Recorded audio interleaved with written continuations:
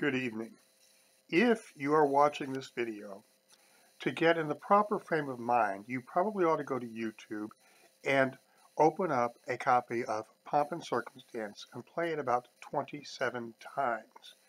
Because that truly is what happens at just about every graduation, because that seems to be the only song we ever used to introduce people to sing for graduation. Well, that being said, I thought I would take this opportunity to fulfill a lifelong dream.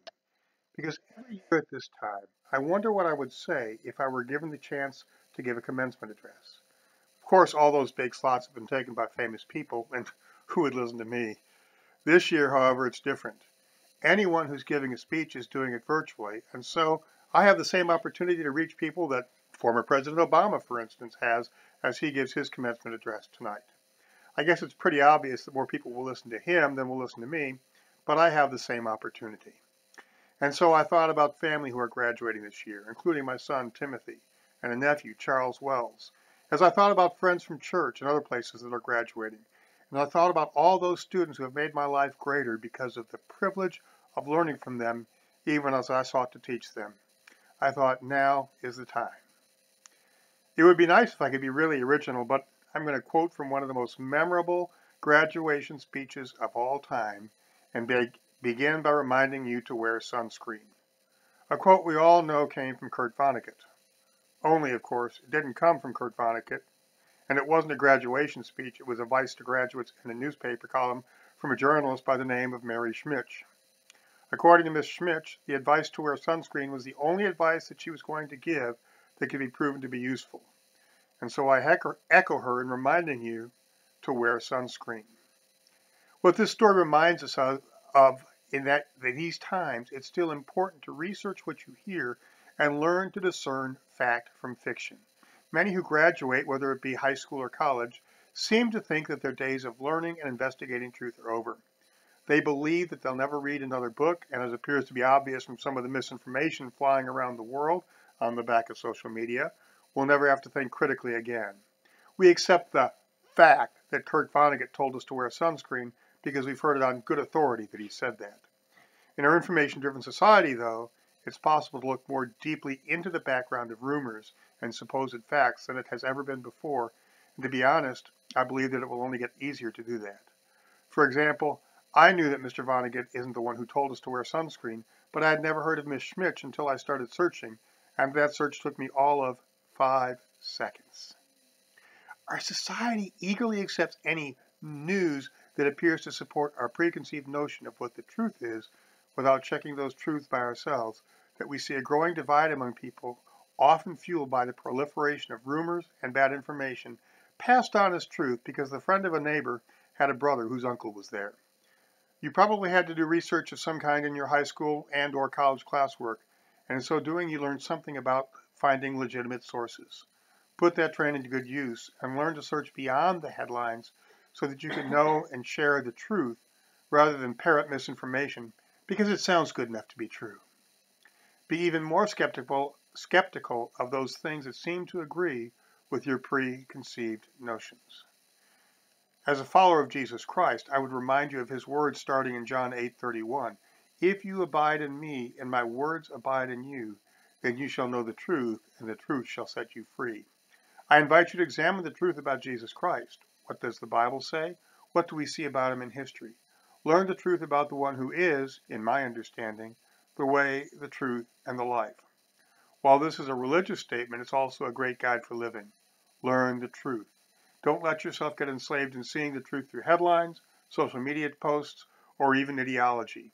When you learn the truth, you can be free from worrying about what others will say about you. And so I remind you again, wear sunscreen. It seems like such a little thing to do, and let's be honest, for some people, it may not be necessary. In reality, one-size solutions don't always work for all people, but for people like me who go from pasty white to angry red in 2 minutes or less under a hot sun, it's a necessity. And yet, as small a thing as it is, and as necessary a thing as it is, I can't count the number of times my wife has asked with a knowing grin, did you forget your sunscreen again? I can't tell you how often my daughter has confessed that she forgot to wear sunscreen. It's such a simple thing, but so forgotten by many who need to do it. Use that as a reminder to learn to do the simple things in life. Don't wait for someone else to do things. Don't expect things to happen magically because they need to be done. Just do them.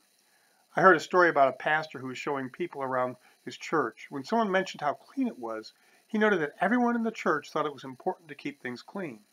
The questioner decided to test that pastor, thinking that a megachurch pastor wouldn't do those simple things, got ahead of the group, balled up a piece of paper, left it on the floor ahead of the group where they would be going. The pastor not only noticed the trash, he picked it up in stride and threw it in the trash can without saying a word. He humbly did the simple thing and didn't say a word. I should add that I heard the story from the man who left the trash on the floor. It was a simple act, but how many of us would walk by and not do anything, or expect someone else to do it because that small task was beneath them? We've received a harsh reminder, though, that those little things are important, more important than we used to think. As we've dealt with the dangers of the coronavirus, we've learned how important people we usually overlook are.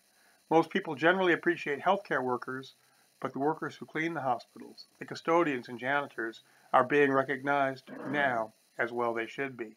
For years they've kept things clean and sanitary, and only now do we recognize how important that really is.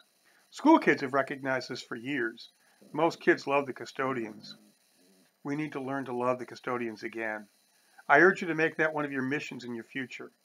Get to know the custodians and their families where you work. Appreciate them and let them know how genuine your appreciation is. You may have lived through this pandemic because a custodian sanitized something that might otherwise have passed the disease on to you.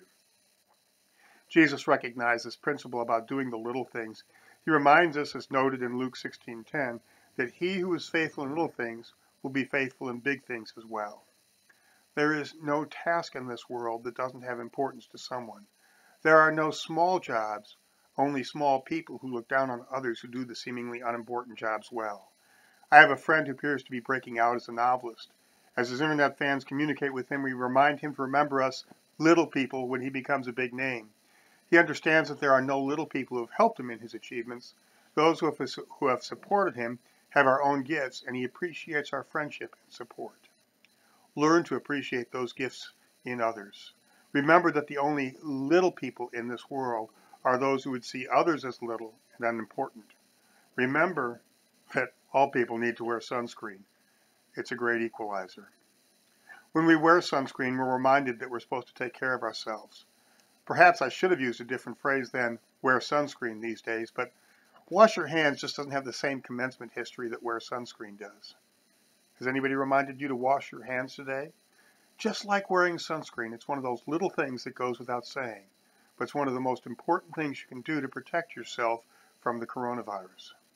We all know that we protect ourselves so that we don't get sick, but let's be bigger people than that. Let's protect ourselves so that we don't get others sick. Now, under the threat of the coronavirus, people can pass on the infection long before symptoms appear that will let them know that they're sick. We should do everything we can to protect ourselves so that we don't pass anything on to our friends and loved ones.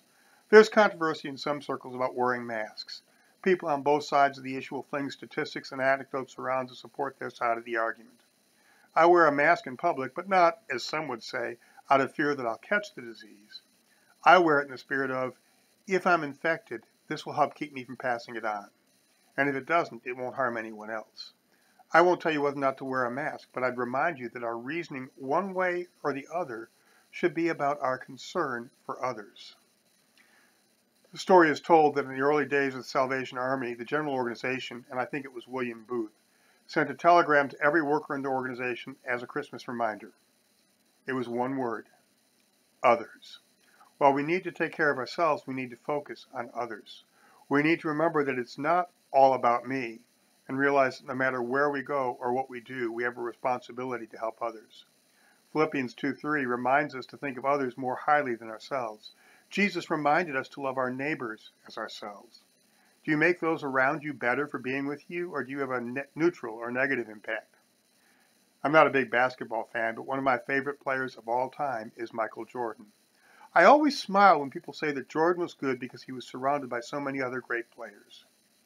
If you look at the careers of those other great players, though, by and large, their greatest days were when they played with Jordan.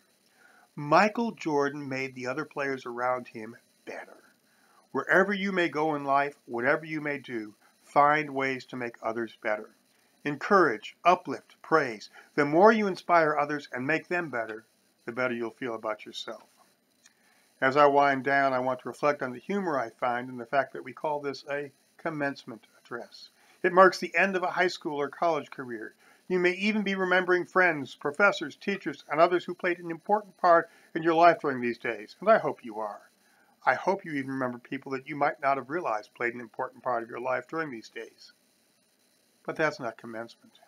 Commencement is the beginning, the start of something new, and now you'll be embarking on a new chapter in your life. You're going into a world with problems. Make it better. You'll be dealing with people who have issues. Make them better.